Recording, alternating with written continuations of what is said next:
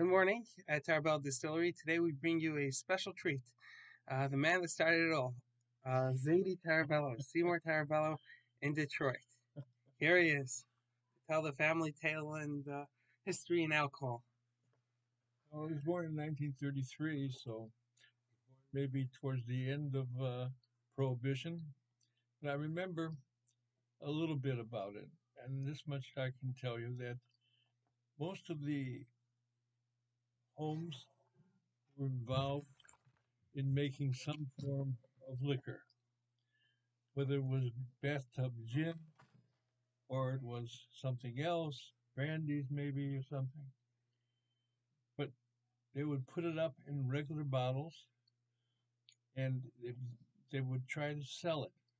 And they use as much as they could in the home. But the excess they would take and bottle and they would put it into the baby carriages of that day. And nobody really would start to look in people's baby carriage. They figured that the old carriage was the type that had blankets in it there and it had like a half a hood over the top. So they were able to put many bottles of their home brewed liquor into the carriages and then covered with blankets and thinking, this man is taking his little baby for a walk and nothing, very, very innocent like. And this went on for, I don't know, until the revoked Prohibition. And that's really basically what I remember. And probably my grandfather of Shalom and others probably maybe his children there, his sons, could have taken already into to do this as well, because it was a good way to supplement whatever you made, and what you made in those days during the Depression wasn't too much. So more than likely, they did quite a bit of that. And that's about all I can remember. Okay, thank you. All right, thank you for Okay, so here is our mad scientist, Benny. Benny, Making the beer. making the beer, revving up the engine for some Geschmack moonshine. So can we have an interview? Benny, can we have an interview? You need one with a flash. Get Ellie's smartphone. Benny, you want to have an interview with the professor? You need one with a flash, man. It doesn't have a light. It's going to be a disaster. Benny, I can see you very good. Can we have an interview with the professor? No, I'm hard at work. Questions? Can we ask questions? After the session. What exactly are you doing? Where do you... Benny! Sorry. Benny, where do you hail from? India. India! What's your background?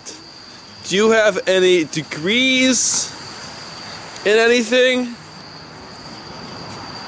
Everything. A degree in everything. What's a minion?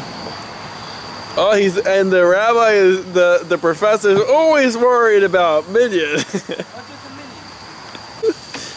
I got work.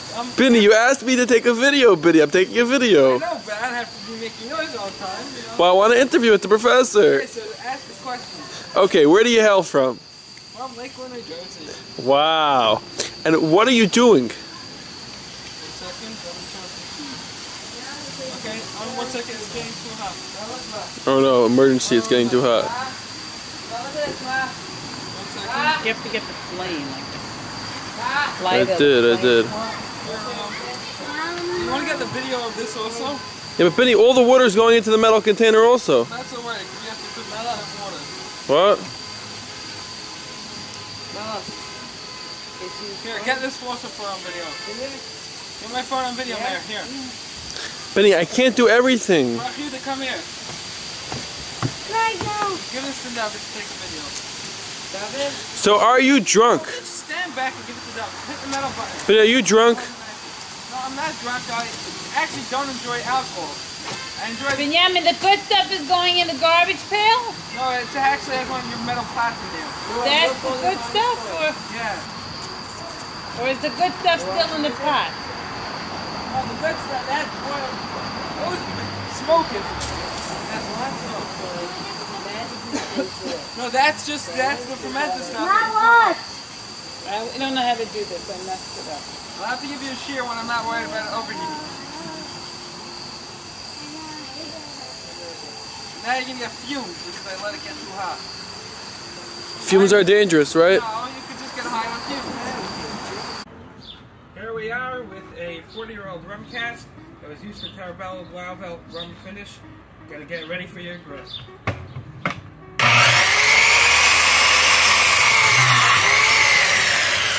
All you gotta do, put this on your grill, put your steak on, and get it smoking. Here we are, bagging your wood.